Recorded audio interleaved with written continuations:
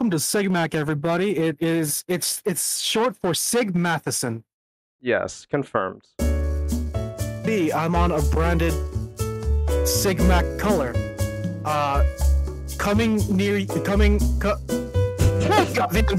Gender Peter. Good talk, good talk. We'll see you later, guys.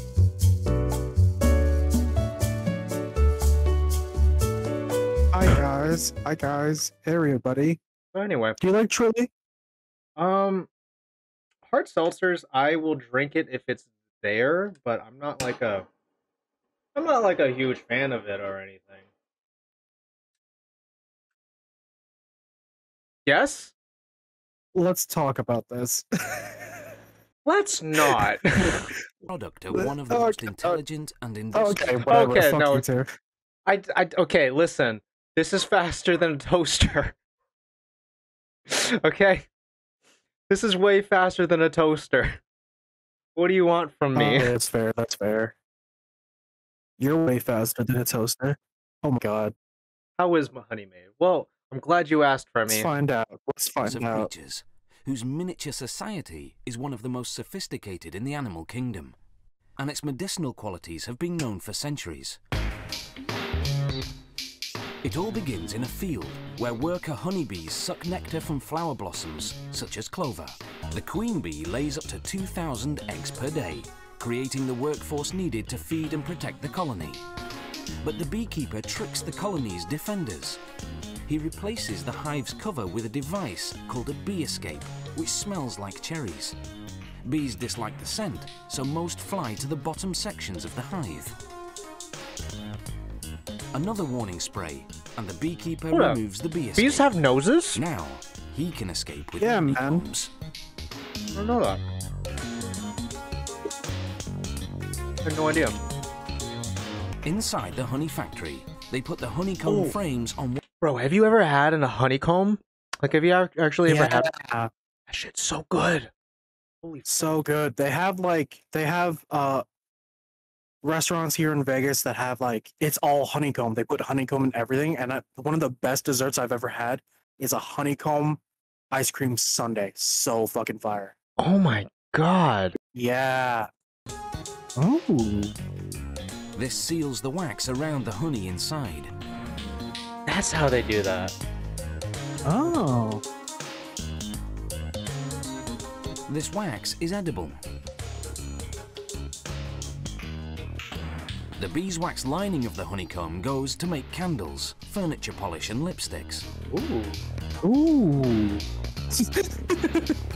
Don't you find it just so fascinating that these When little producers creatures have just more liquid automatically honey make than these they can octagonal sell, shapes? They simply let it granulate. Yeah. Develop sugar Nature, crystals man. that turn hard and white. Shit. Then when orders come in, they return it to its original liquid Nature, form man. by heating Shit. it to 130 degrees Fahrenheit. One beehive can yield over 3 kilograms of honey in a single day. That's much more than the bees need for themselves. The surplus is what we end up eating. Oh. This is so Honey fascinating. production today is both efficient and humane. For centuries, the only way to harvest honey You hear from that, hives vegans? had been It's to kill the bees. safe and Then humane. in 1851, Get over an yourself. American beekeeper invented a way to Get get the over honey, yourself. yet Your spare the lifestyle bees. is wrong. Hold up. Can we talk about something real quick? Sure. So a big part of veganism is, correct me if I'm wrong, please correct me if I'm wrong. I was a vegan for a year, but I didn't learn much. It was just a health reason for me. It was purely personal. But then a big part of veganism for a lot of people is not only is it inhumane, I'm not gonna stand by that, but inhumane, and also it's bad for the environment, right? But I feel like insects, to a certain degree, if you farm insects, as in if you I don't remember the word is, but if you harvest insects, wouldn't that be fine?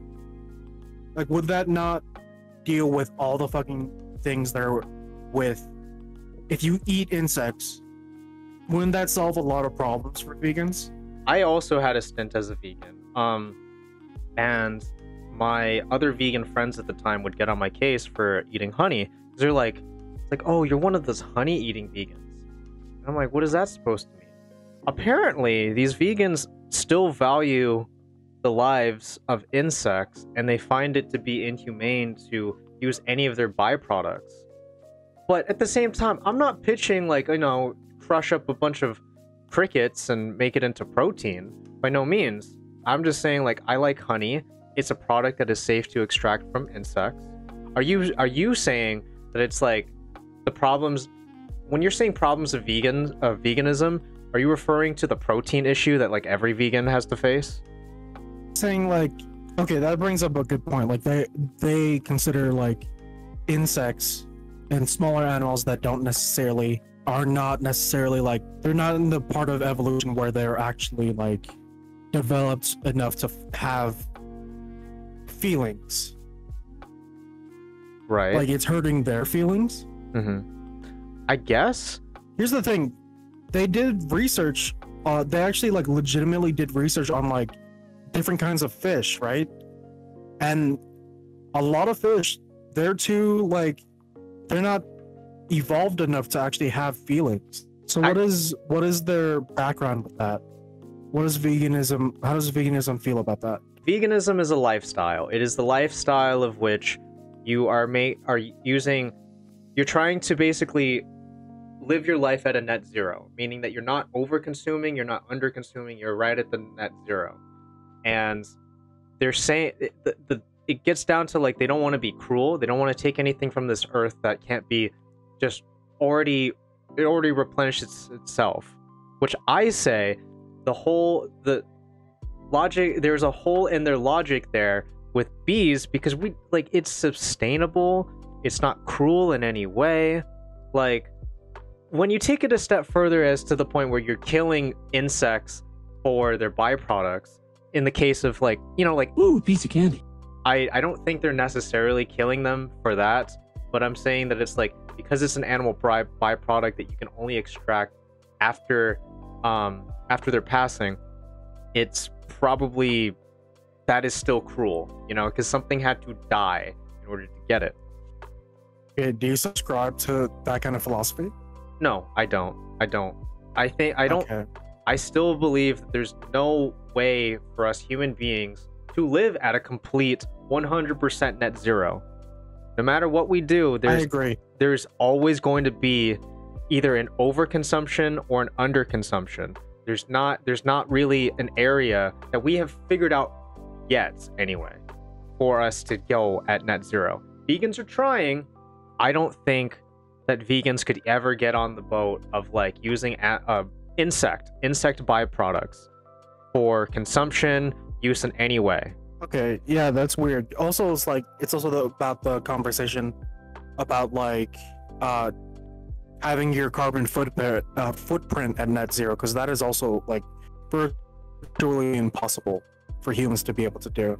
So like, to say that you want to live in like a net zero of like not over consuming and not under consuming, true veganism would be to not exist. Yeah, because like if you're consuming, you're over consuming.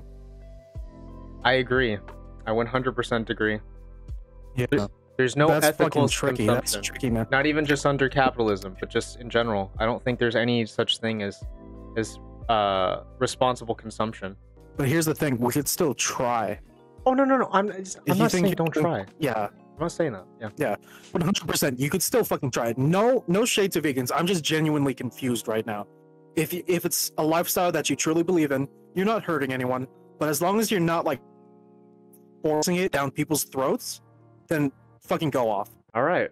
Let's learn how some cheese is made. Let's learn. In the tiny town of Cabot, Vermont. Alrighty, 100%. This is way better than the last video we've said. Just because she said, yeah.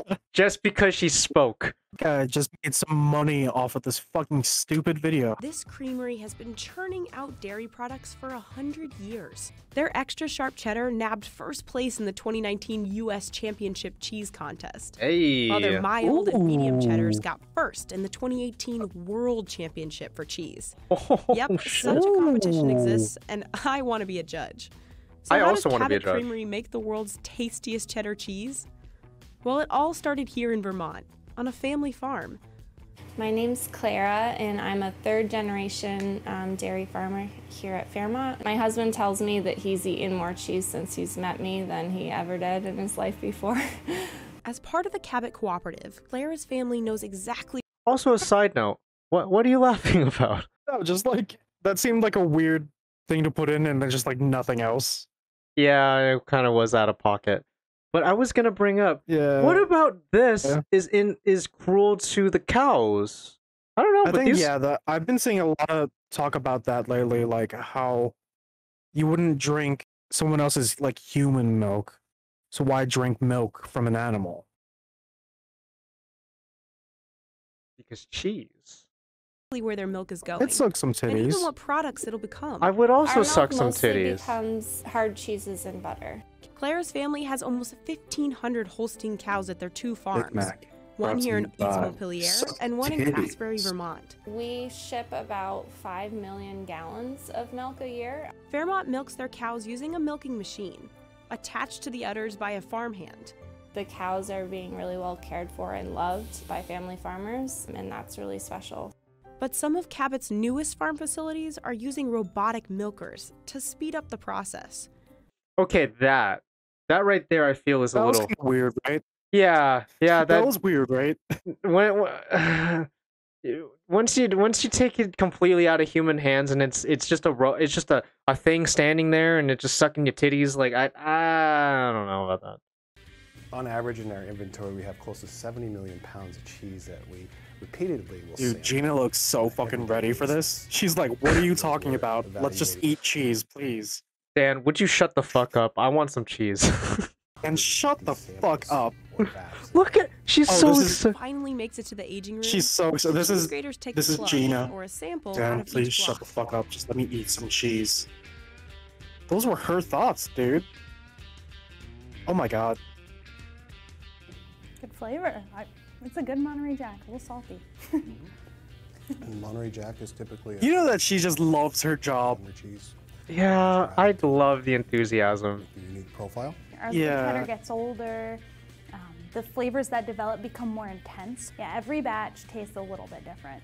1,000 different farms, I mean, the mix is always going to be a little bit different. Cheese is a living organism. Graders like Gina and Ted determine when a cheese block is ready to be cut. The blocks head back I just realized I did my man with so much disrespect by referring to him as Dan. Like we all knew Gina, This is Theodore. whose name's Theodore. to the factory for the finishing Yeah. touches. An industrial slicer breaks those No, so puppies Gina, down to a more I would party edible with you. 8-ounce Let's fucking block. party. Then it's I would sealed in party with plastic Gina, are and you boxed kidding up in me? crates. Yeah. Those She's great. boxes of What if she Cabot's just brings signature mad cheese and cheese all to the 50 party? other other Dude, people would flavors love end the up fuck in out of stores Gina. across all I 50 love the fuck states. out of Gina already. Gina, fucking hit Peter's DMs. I want to party with you. Yeah, this is how I'll read. What? Excuse me?